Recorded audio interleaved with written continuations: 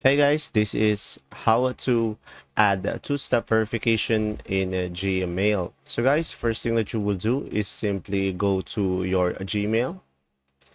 And from here guys, just simply go ahead and click on your profile over here and go to manage your Google account. And from here, just go to security. From here guys, just simply click on two-step verification over here. And after that, you'll be able to turn on two-step verification. And from here, you will have multiple options to have your two-step verification. So you can add a passkey security keys or Google prompt or authenticator, phone number, or backup code. So it will be depending on you based on your preferences. And when you click one of these, you'll be able to provide and to set up the two-step verification that you prefer. And there you go.